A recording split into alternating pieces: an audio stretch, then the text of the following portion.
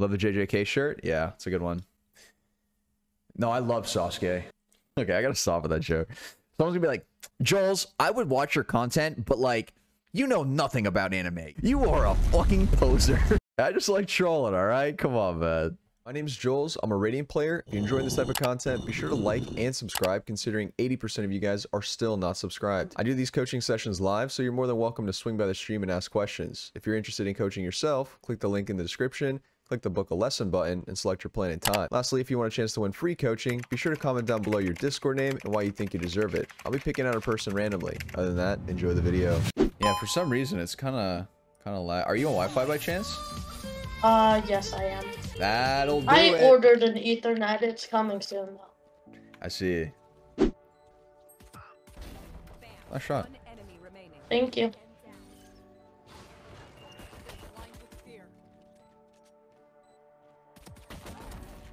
Nice. Thank you. One thing I'm noticing though, careful with pulling out your knife too early, right? As soon as you get a kill, you pull your knife. I know that you got your butterfly knife. I do the same thing, but be careful with quick switching a little bit, you know, too much. Whoa, what was the buy here? Oh, we agreed for the buy. You need to pay more attention to that. Okay, so they're kind of just chilling out in the open. That was a little scary. Also, another thing too, I forgot to mention this, but after winning pistol round, if you win the pistol round, the next round, always buy full armor Spectre. Always. All the way until you're at least immortal. Just that's like a rule of thumb. You should always buy up like that. Go light armor, Spectre. Always check and see. Like, if your teammates are buying, you want to buy with them. Yeah, try and help your team mid here. Yep. Yeah, peek. Nice, good trade. Great trade. So you're low HP. You want to kind of take a little bit of a risk here. Don't throw. Oh, there's no time. Just live here and you win. This was a good round. So careful with using utility when they don't know where you are. Where you are is such a big information. It's definitely worth playing the information that they don't know where you are way more than it is to get any sort of value out of your utility there. Okay, yeah, good. That's great info. I ulted. Get over here. Come on. This is alive, right? All right, I think you spent a little bit too much time trying to wall bang. It's kind of risky, right? Rather than just trying to take like gunfights and putting yourself in good spots. Avoid trying to play the same spot every round. Try playing back. Yeah, go. Yep. Good.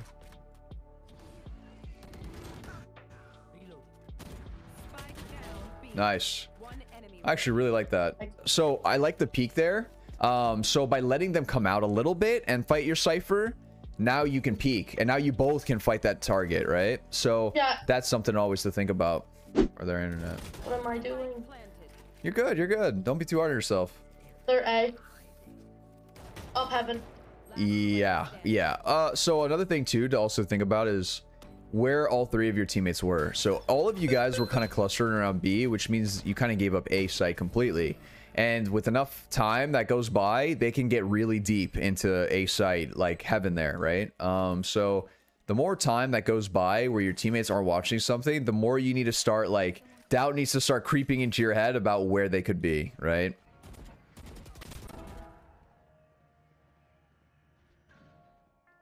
Oh! Oh! Wait, they're kind of a demon! I like the ult to secure the round. Ooh, this is a good round. This was a really good round. This was a really good round. I actually, even though it was a 2v1, I actually like using your ult there just to secure it, right? If I win this game, this is going to be my first time ever hitting bronze. Really? This is your bronze game? Yes, I am 12 RR off. Let's go. All right. Hey, we're winning this game. Last player standing. Just play the bomb. Don't even peek. Wait for the tap. Yeah.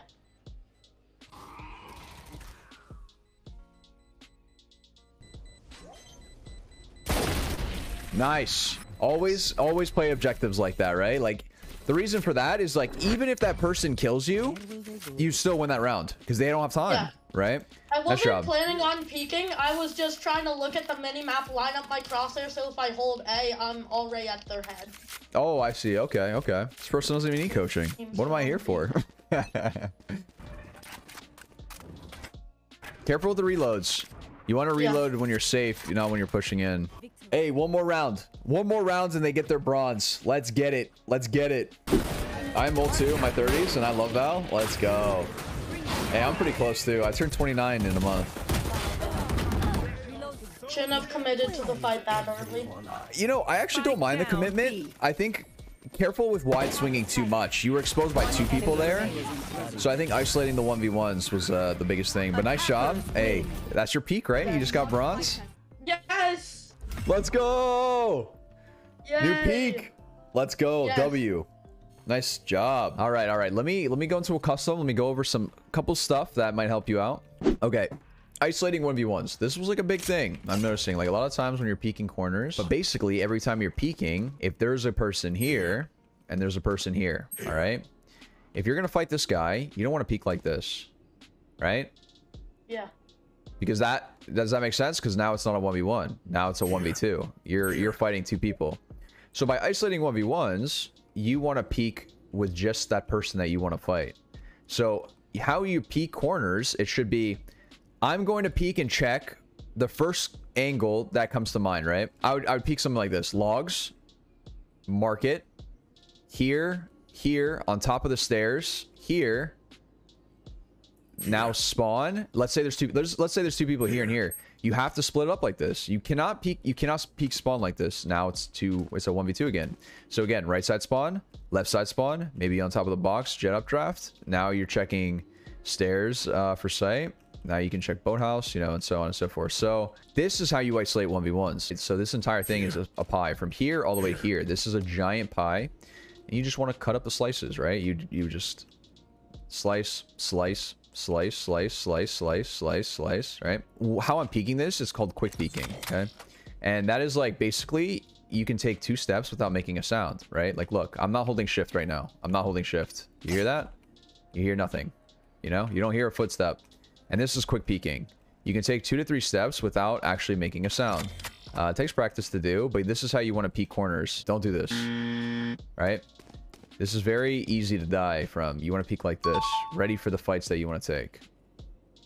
Are all the tiny little like breaks in between to like reset your crosshair to be accurate in case they're there? Yeah, and it's to give you time because, right, you can't just like full sprint, otherwise you make steps. So you have to have a little break, you know, in between the steps, otherwise you're gonna make sound. So you have to split it up in breaks like this, and you might as well use that time for the break to reset your crosshair. So it would be like, you know, here, my next one would be for market, my next one would be here, you know, and so on and so forth. So you can use that break to reset your crosshair. That's fine too. Okay, so positioning. Here was a big one. Sometimes I see you just like kind of taking these gunfights and kind of just chilling here. You want to avoid this. You want to avoid taking like any sort of, or getting caught in the open especially. You don't want to be caught here. This is scary. This is like, you want to put yourself in a spot where they're not looking at you. And when they're coming in the corner, where are they looking? Well, they're looking exactly where you're at. They're looking right here. They're coming out like this way and then they start cleaning this way. Play like right here.